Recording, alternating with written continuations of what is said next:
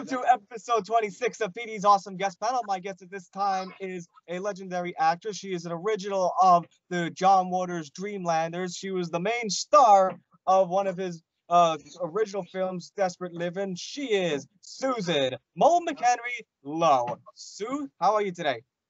I'm good, Peter. Thank you for, all the accolades and all. You're a sweet guy. Anytime. My first question is going to be your typical cliche question, but I do want to ask it though, and that is, how did you get started into acting? Like, what was your first, acting role? Was for Yankee Made Hot Dogs, and that was 2 years before Mondo Trasho. That was the first movie I was in, Mondo Trasho, with John. And I did want to get your memories of doing Mondo Trasho. Well, I met John through a boyfriend, George Figs, who played Jesus Christ in Multiple Maniacs. He was my boyfriend. And I met John through him, and they had just finished making Eat Your Makeup. That was one of the really early ones. And John and I really bonded over the fact that we only listened to rhythm and blues, and he was playing Tina Turner on the thing, and I went, oh my God, yes. And we became friends through Ike and Tina Turner. But I knew Divine before I knew John. The Maryland Institute College of Art, where I was a student as a teenager, had a fashion department, and one of the students in the fashion department took me to a party, a drag queen party. And so I went to this drag queen party, and Divine was Elizabeth Taylor, as all the other drag queens were Elizabeth Taylor too. So I had a very fun time, met Divine, and then we were friends. Divine and I were friends, and he also was going steady with a man, or living with a man that was a student at the art school. So I actually knew Divine before I knew John, but I met John through George Figs, 1966 or 7, one of those years. 67. Memories of doing the movie Multiple Maniacs. That's a wonderful movie. Have you seen it recolored and so forth? You have? Oh. It looks great. No, I've only seen I've seen the original one though. Well, this is all cleaned up now, and you can get it on, I guess, somewhere on the internet. When it came out here in Baltimore, the only thing that was really different was they had to change the music, because they couldn't use the rights to the music that he put on for that movie, because it was like Jerry Lewis and what's his name? No, all those old singers, James Brown. He had a song by James Brown in it, and all these, I'm stumped. All these people that were really big in the 60s, soul music, John had in Multiple Maniacs. So this time when they had it re-released and retouched up, they couldn't use that music, even though that was the original in the original film. But he got someone to find a band that could play music like that, and it was really good. It's really good. So I say try to see it. It changed my mind about my favorite one, and I think Multiple Maniacs is my second favorite besides Female Trouble. Love Female Trouble. Me too. And I do want to actually, before we talk about memories of doing Female Trouble, you were in a lot of Dreamlanders, John Waters works. How come you weren't in Pink Flamingo? Good question. I wasn't in Pink Flamingos because I was living in Europe, and I had a baby, and I lived in Europe for that time. So John called me, or I called him somehow. We connected, and he said, do you think are you going to come home to do this movie? I'd like you to be in the movie. And I said, well, I'm kind of settled in here, John. I was living on the Isle of Man with my first husband, and he's from the Isle of Man, and very magical place. And it wasn't like I could just get on a plane the next day and go. I had a baby, so that's why. That was a good question. Good question, Peter. Again, I absolutely loved your role. Like as much as I loved Desperate Living, I loved your role in Female Trouble because there's so many great lines. You had, "May I suggest Mr. Ray's wig shop?" And then when the girl refused to pay for the hairdo, she said, "Then give back." Then you were like, "Give back the hairdo." I know. That's a great scene. That's a favorite movie of mine. I love that one. I could watch that one over and over. And you were also you were pregnant though, like during that filming, right? Yes. And my baby wasn't on time, and he was going to be. John and I had made arrangements that he was going to be the baby Taffy that Divine has in this the alleyway or whatever, and my baby wouldn't come, and the hospital said they were going to, induce the labor, and I said, "No, you're not." And I came home and I ran around the block, and then I went into labor, had the baby, and like 5 days later, we filmed the scene. The Divine has baby Taffy, so that was my son, Ramsey McLean. Cool. He gets fan mail now. He gets fan mail and people on Facebook looking for him. I know, right? He's very cool. Shocked. Memories of working with the late great David Lochary. Love David Lochary. He was a brilliant comic. I would say that he was a brilliant actor. Of course, I don't think that he could act any different than he really was, because he really was like that, and so funny. I mean, he was a truly brilliant comedian. Loved David, and we used to go to nightclubs together, and it was very sad when he died. Very sad. I see. And working, because you worked with her like in many roles, and that is MVP Mary Vivian Pierce. One of my best girlfriends. She is one of my best girlfriends. I adore her. We always were laughing. We were bad girls together, even after all the movies were over. But we used to have ladies' night, right? Oh, we'd tell our husbands, "Oh, we're just going to the movies or something," and we'd be going right to the bar getting drunk. We have these memories. I love it. We call her Bonnie. Ah. Yeah, her name's Bonnie. Of course, I got to ask about like working with Mink Stole. Oh, I love Mink. Mink's one of my best girlfriends too. Mink is just the most vibrant, most interesting, and she helped me a lot for Desperate Living. She's really coached me a little bit here and there, and it was very good. Mink is a sweetheart, really. And we're very good friends, and she's doing very well right now. So I'm proud of her.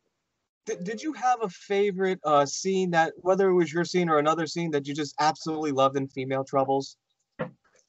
Oh God, I love Divine waking up, looking at, "Oh, beauty, beauty, look at me." When she wakes up with a new face. "Beauty, beauty, look at me," and I think that's my favorite scene, when she's that deluded, and of course I love the scene where she kills everybody in the audience. It's a wonderful scene. Oh yeah, when she was doing the trampoline scene, right? Yeah, the trampoline scene, I love that. But I think that Female Trouble was Divine's bridge to real theater.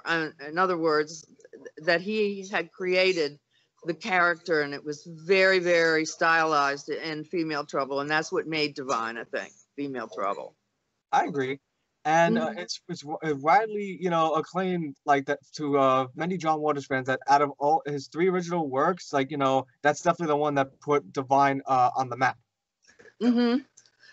Would be, of course, Pink Flamingos.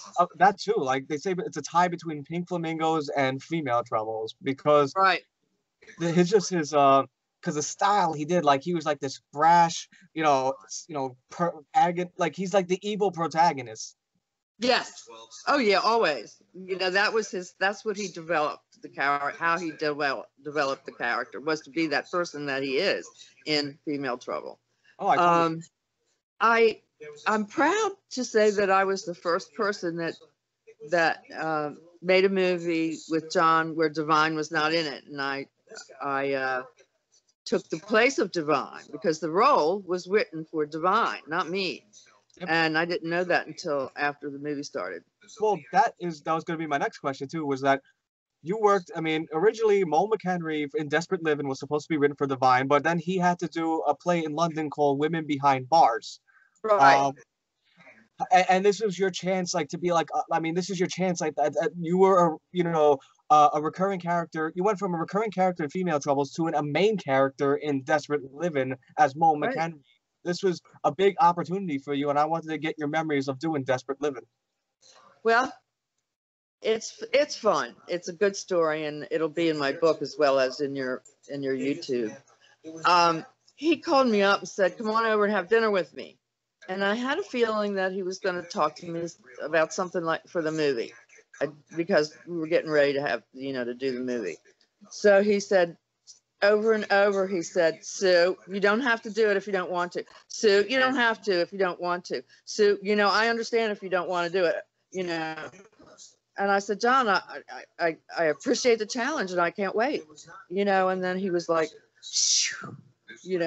and because he thought it was going to ruin my my vanity somehow if I did he says, "I want to make you ugly."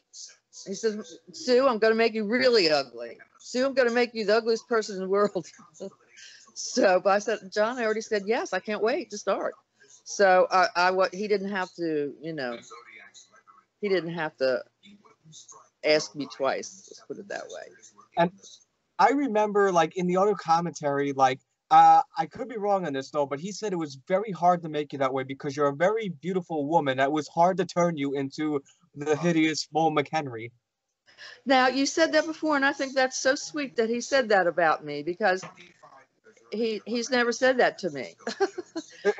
And I was good looking, I was okay looking, and it didn't damage my vanity at all. As a matter of fact, I took it on. I think if I was a stupid person, it might have damaged my vanity. But I was very curious to see if I could dig down deep for this character that he's writing this script, for me. So I couldn't wait. I mean, I couldn't wait to try out this character. And the first scene was the Russell and Rita scene that we filmed. And I know, right? Because I had to have long hair in that scene. And they hadn't cut and shaved my hair yet. So we had to do that scene first. And I think that's one of his best scenes that he ever made. End of conversation. That's when Russell and Rita is awesome. That's when you stepped on the guy's eye, right? Yeah. Oh, that was I think that's a great scene. What was that? Pardon? It was jelly on a marble or something. I don't know. Ah, okay. Yeah, probably something like that. Now, you also got to work with, and I believe this was her first Dreamlander movie, and that was Sharon Neesp. What was it like working with Sharon? Well, Sharon and I are best friends. I haven't seen her in a long time lately, but my best friend, at that time, my best friend was Cookie Muller, okay? Yes, she was my best friend, and we used to laugh ourselves till we peed our pants. We were very creative, though. Cookie and I and Sharon, the three of us, created some very interesting little plays that we used to put on in St. Mark's Square in New York. And we were pretty creative, and we did another show, a stage show. And then I created a band. I was living with a musician. He was not my lover, but he was my roommate. And he was the most brilliant musician that I'd really ever, had ever witnessed. And he and I started a band, and Cookie and Sharon were my backup singers. And I wish I had a picture of that right now that I could show you. But let me see. Well, let's not waste time, but I'll post it on my Facebook page. I'll post a picture of the BB Steel Review. That's what we were called. Edie was in our show. It was like a little cabaret show. And we played Max's Kansas City. We played Provincetown a lot. They loved us in Provincetown. And Edie played different characters and came out and sang them, like Dorothy in The Wizard of Oz with her little toy dog. This is Edie Massey, man. And she would come out and sing Over the Rainbow. which was a hoot because she was terribly off key, which everybody loved. Everybody loved her. Andy Warhol loved her. Edie Massey. But anyway, yeah. So Cookie, yeah, Cookie was my best girlfriend. She wanted to be famous. She really wanted to be famous in New York, and she did. She went to New York, and she was a writer, and her books are fantastic. You guys out there, and very entertaining. Cookie had the best sense of humor than anybody that I've ever known. She went to New York, and her first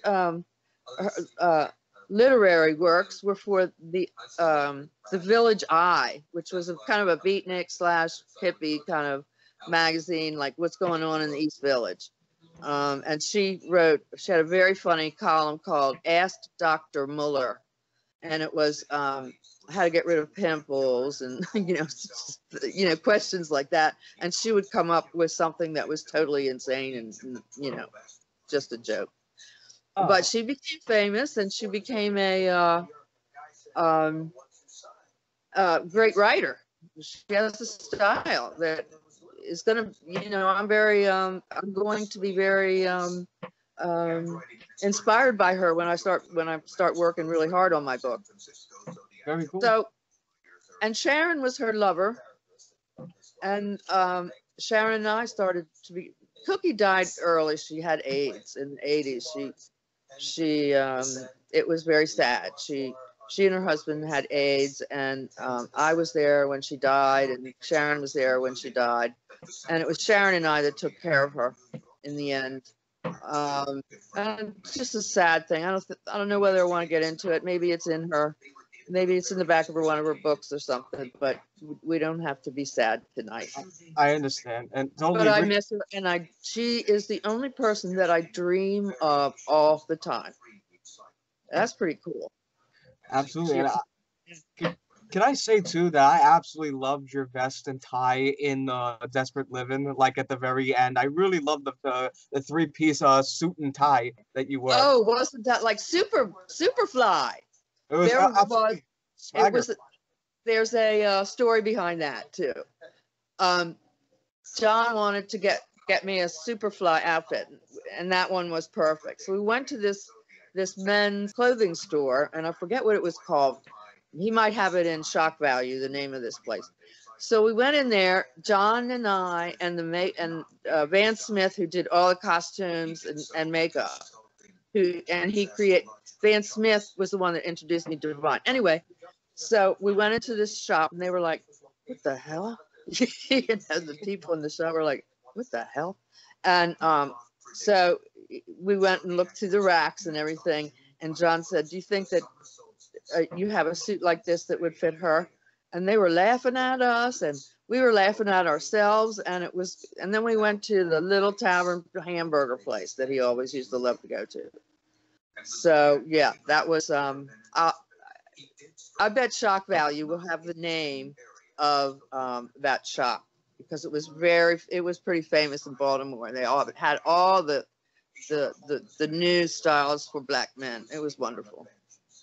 Very cool. And I gotta ask you to about, like, because because Edie played the Queen Carlotta, who was the main antagonist in the movie, and it's so good. I mean, like the way you and her were acting, though, it came off very real. It came off very believable. Like working with Edie in that movie.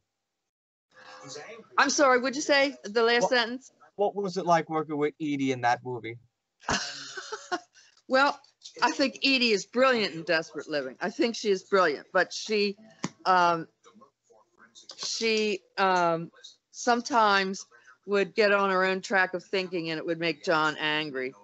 And when we first started the Desperate Living, for some reason, she couldn't say Mortville. She had to say Mortsville. And it was over and over again, and John was getting very frustrated. And he said to her one day, he said, "If you say Mortsville one more time, I'm going to your house and I'm going to kill all of your 9 kitty cats." She never said Mortsville again. He was joking, of course, but yeah.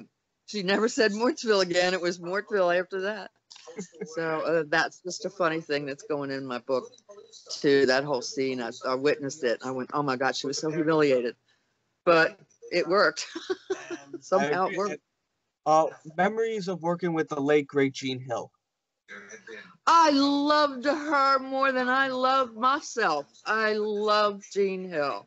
She kept the ball rolling when, you know, sometimes on a set it can be very boring because you're waiting for somebody to do their other set. And she just kept us laughing and kept us going. And she was a very intelligent woman. She had her own theater in a very famous nightclub avenue in black neighborhood in Baltimore. And she had her own school. She was a school teacher, and she had her own theater where she performed plays and stuff. She was very brilliant. Jean Hill was very brilliant. And she died, what, like 2 or 3 years ago, I think. It was very sad. But she had a great life. She was very, very happy. She had a lot of sisters, and her mother was great. And I went to Thanksgiving, John and I went to Thanksgiving at her house once, and it was like, there was like 10 turkeys to feed us and all of her family. So it was really raucous. It was fun. Oh, I She was wonderful. I gotta tell you some really cool fact about it when I get into polyester. But I do want to actually, I do have a couple more desperate living questions though. Like, Okay.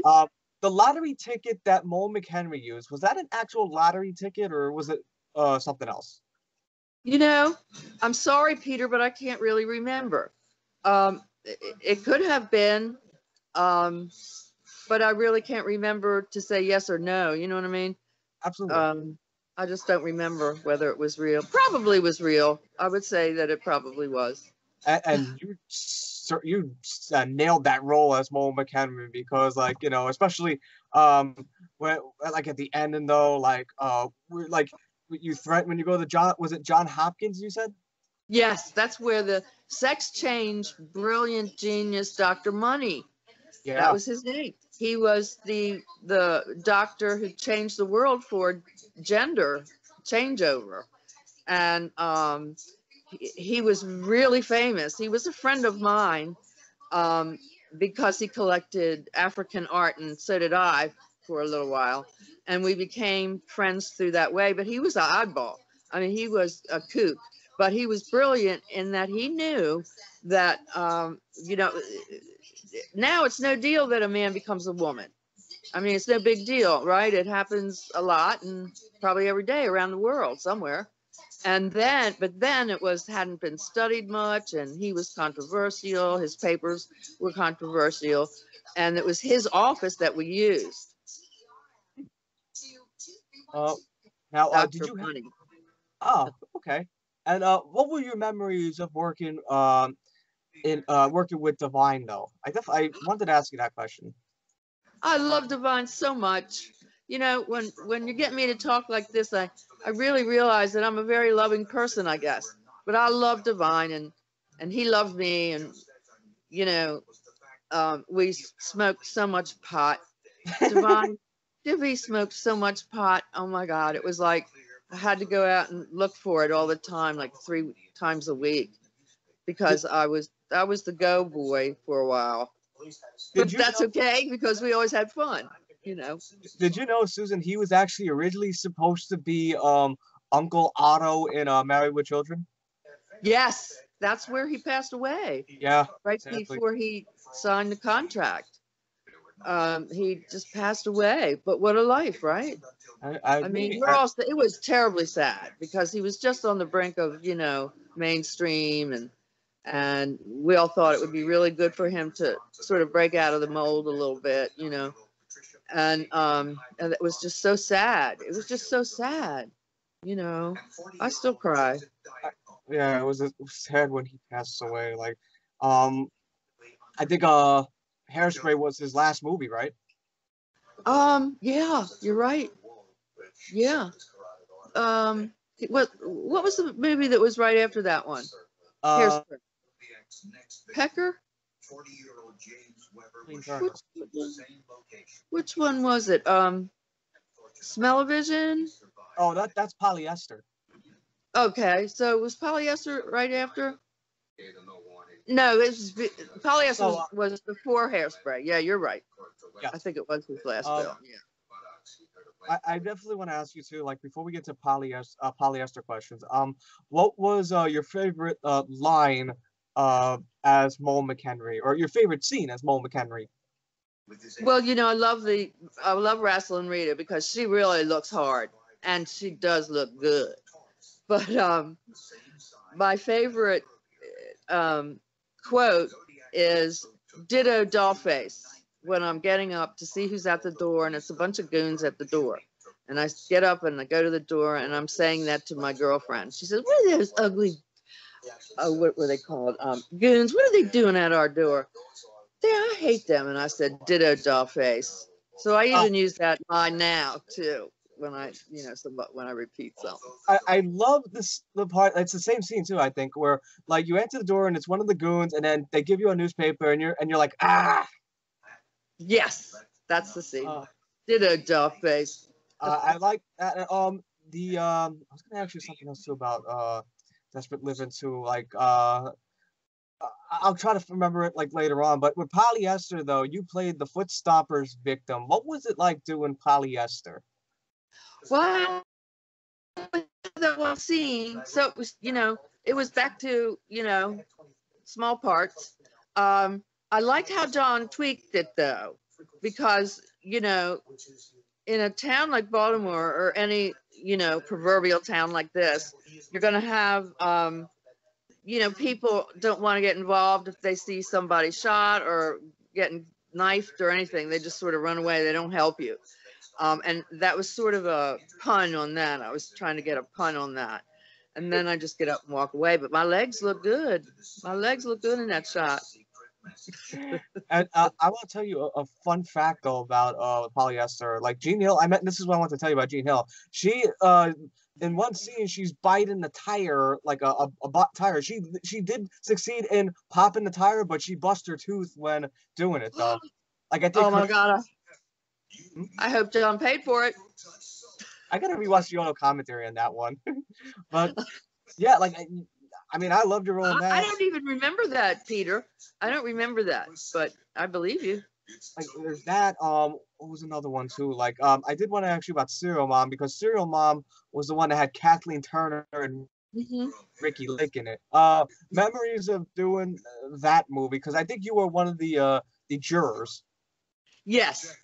Well, I love Kathleen Turner. And she is so big on the screen. She really is her personality is so big on the screen. But you know, when I first met her, it was in the makeup room, and she was very small. She's a little girl, but what a big character she is on the screen. You know, and she just, I mean, I was blown away by her charisma. She was a tough cookie, but she knew that she was adored by people. So John, I think she became one of John's really good friends. How about Ricky Lake? Well, Ricky Lake and I hang out together still. She's one of my best fun buddies. She lives in New York now, and whenever I visit New York, I always call her up with what's going on, da da da da da, and we go out and we have a laugh or two. Ricky's wonderful. And for Hairspray, when they rushed me to the set of Hairspray, when it was, do you want to answer that or? No, it was a text message. It was a text. So,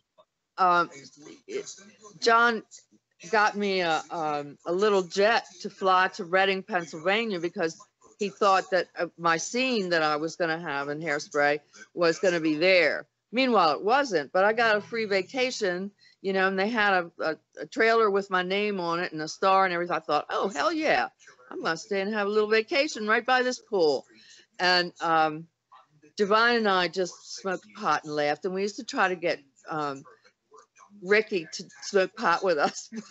But her mother was always like hovering over her. And she was, what, 15 or something. But it's one of the things that she and I laugh about now. But Divine, oh, come on, it's only one joint. Come on, you know. And she, oh, I can't.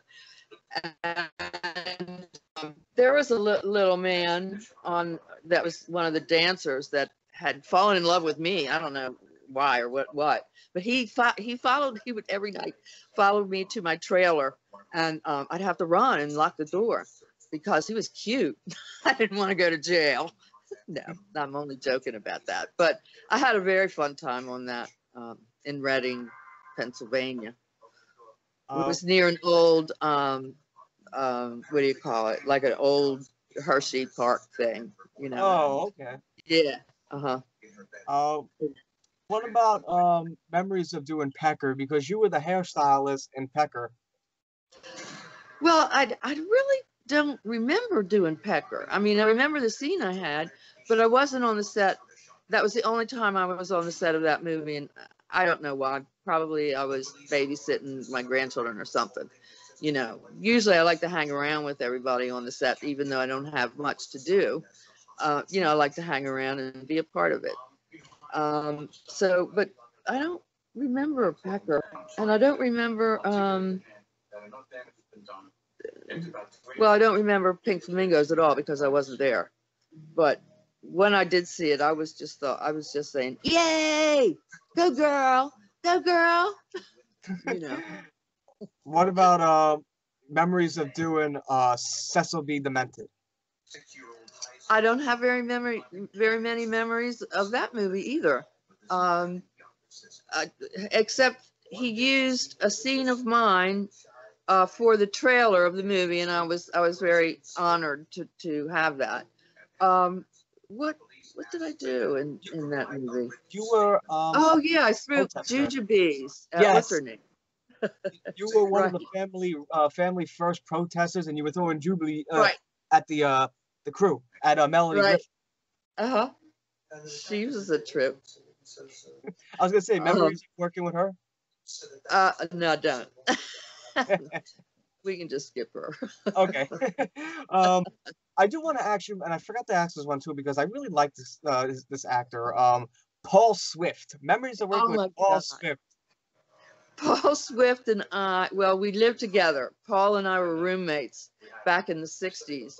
And this is when we were all starting to make the movies. And I lived in I lived on the harbor in this little neighborhood that was it was so charming. It had nothing in it except old people, winos and Greeks, and there was 2 bars on every block, and it was right on the water, right on the harbor, and you know the sailors would come into the harbor, and we'd be down there looking at them.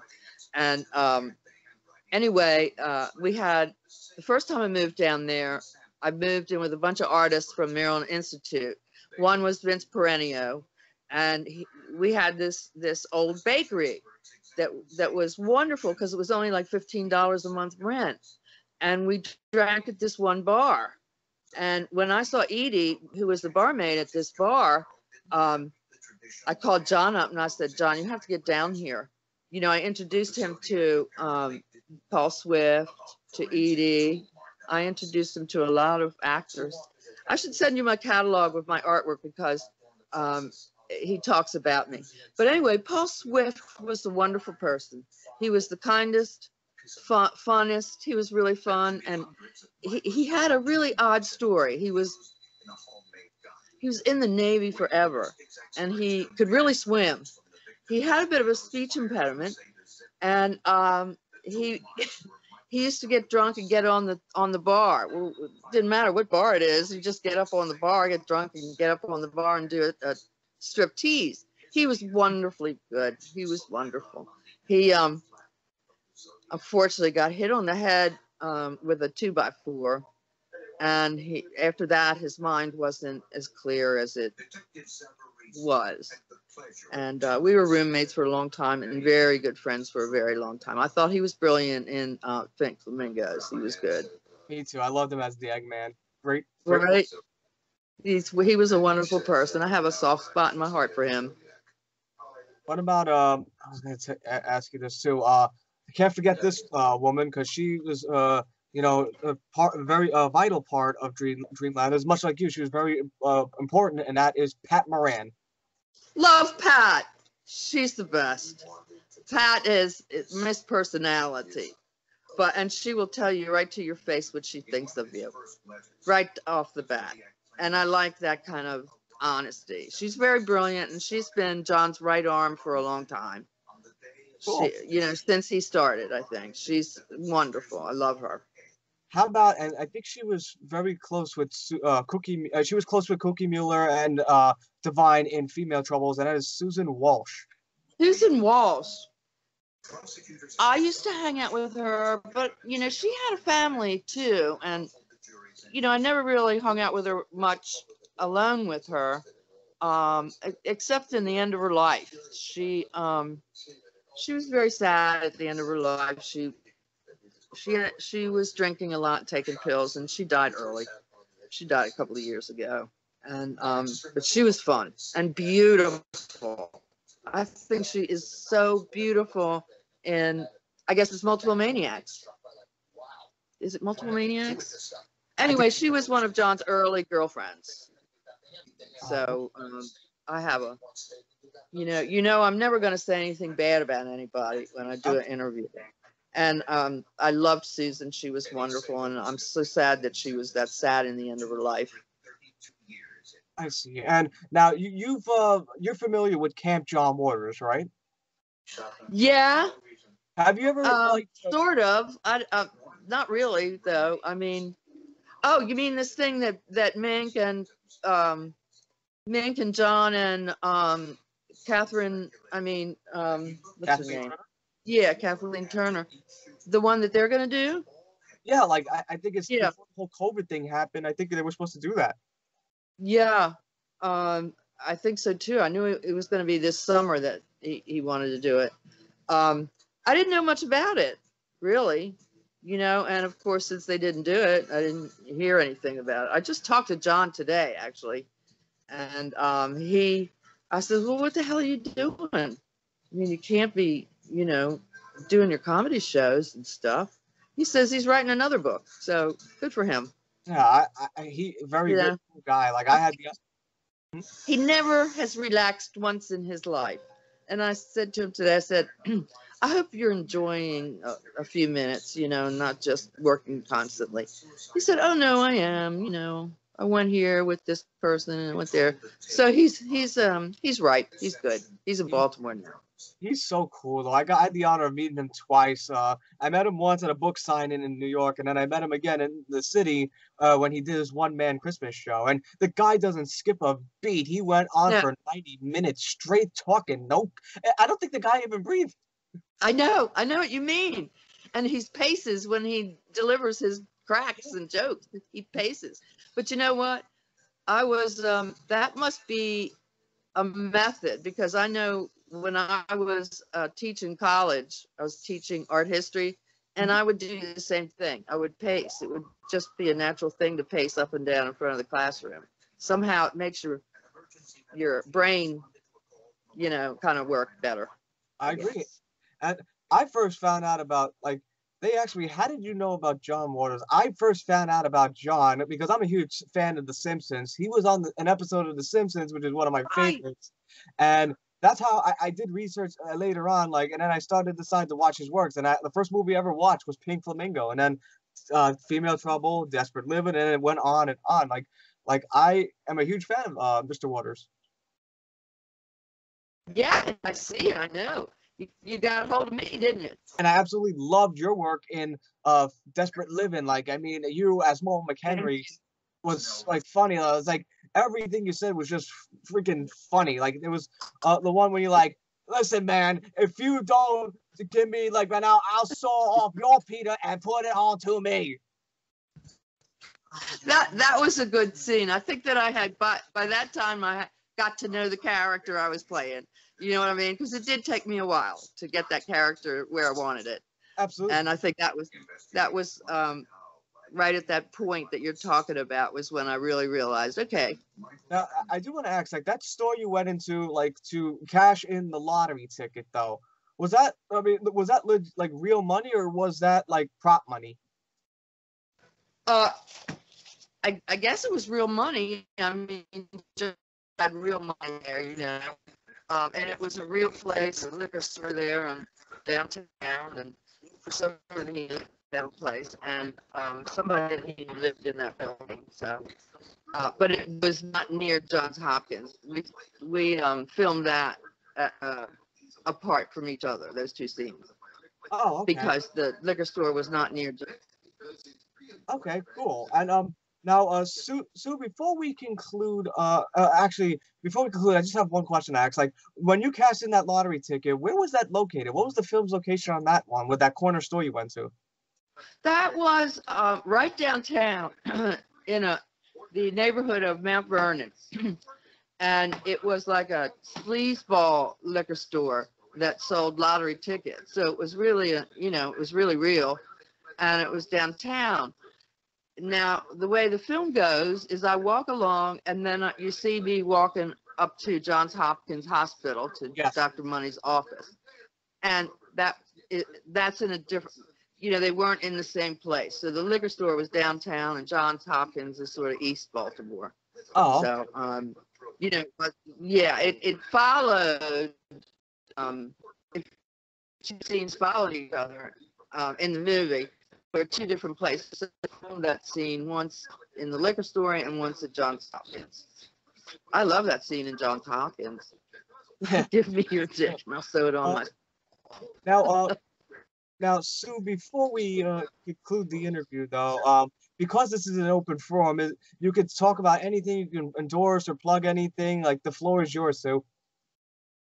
Okay, Peter, I want to thank you so much for giving me the opportunity to fans and to talk to you. You're my friend, I remember. Absolutely.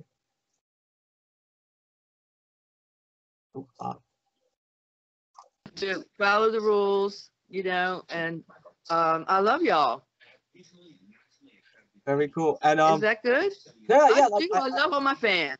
I absolutely. And like there's two the group Long Live John Waters are huge fans of you. They idolize you, and my friend Alan Folstein. Would you be able to shout out like the Long Live John Waters fan page and my friend Alan Folstein, like just to say hi to them, like right now? Hey, Alan, what you doing? Are you being cool tonight, Alan? You better be, because your friend is talking to me, and I'm talking to him, and we're talking about you. You better be a good boy. I hope you enjoyed that. I did. Let me just say, thank you so much for the interview, though. Like it was a total honor and pleasure, though. And again, thank you for. I mean, to quote the Golden Girls, thank you for being a friend. Thank you, Sugar Pie. Okay. Okay. You better be my friend and call me up sometimes. Okay. Bye. Bye. All right. Take care.